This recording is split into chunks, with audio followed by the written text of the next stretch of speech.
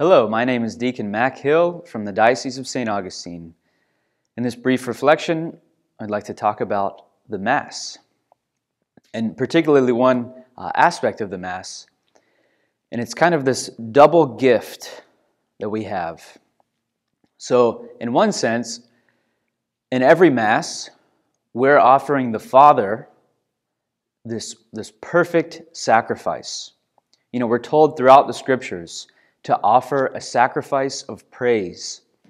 We see all throughout the Old Testament the Israelite people offering all different kinds of sacrifices for different things. There were sin offerings, there were thanksgiving offerings, there was the Passover sacrifice.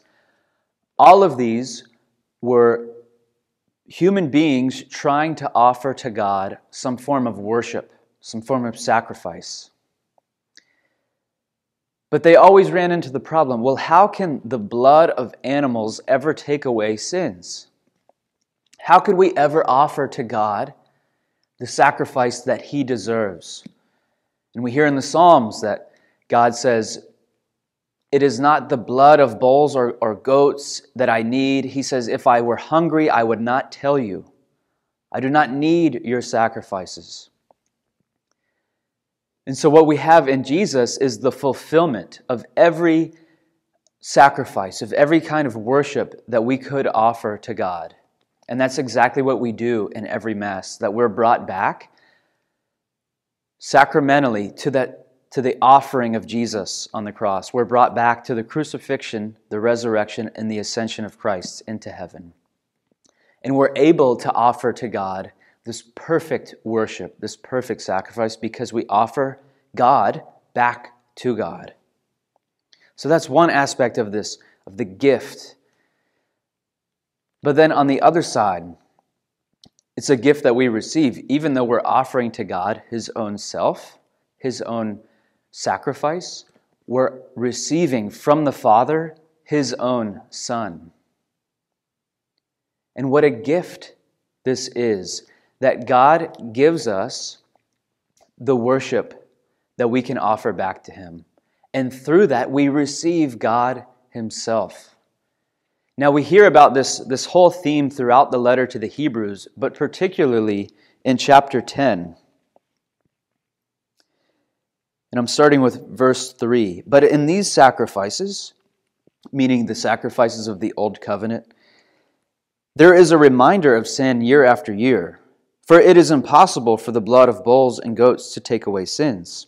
Consequently, when Christ came into the world, He said, sacrifices and offerings you have not desired, but a body you have prepared for me.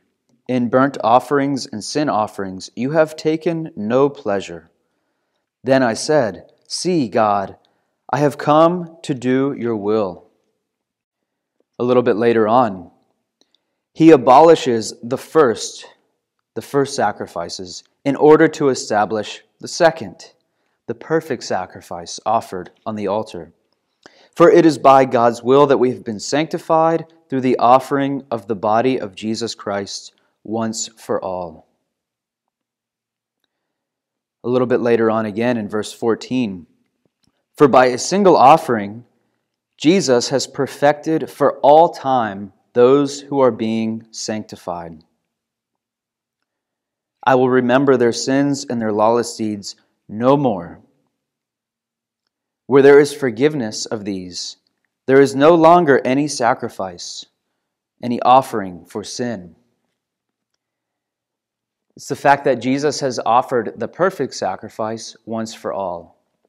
Every time that we receive Him in the Eucharist, we're taking part in that one sacrifice, once and for all, of our Lord on the cross. And so, yes, we're offering the Lord this gift, but it's actually a gift that He's already given us. And through that offering, we're receiving God Himself. And so two practical ways that we can enter more deeply into the Mass through this kind of double gift that we see in the Mass is that every time the priests or the deacons are preparing the altar, that's a time for us to offer ourselves to the Father through Jesus. And we don't only offer our good things or thanksgiving for the good things, we can also offer our own sinfulness and the sinfulness of the world. As the priest is preparing the gifts on the altar, we can say, Father, I offer to you all the unbelief, all the division, all the lack of peace in our nation. I offer to you whatever particular sin that we're struggling with at that time. I offer that to you here on this altar. Because that's exactly what God is doing when the Son of God became flesh, is that He's taking not only our good things, but especially our sins upon Himself to sanctify them and bring them back to the Father. So that's one aspect. Another point of the Mass, where we can enter more deeply into this double gift, is after the Eucharistic prayer is finished, when the priest lifts up the consecrated chalice and host, and he says, through Him, with Him, and in Him, O God Almighty Father, in the unity of the Holy Spirit, all glory and honor are yours now and forever. That's the moment when we're offering the Father the perfect sacrifice, because we're offering Him Jesus Himself. We're offering God back to God. We can make our whole lives a continuation of that, of offering God. God has given Himself to us. Now we're offering God back to God.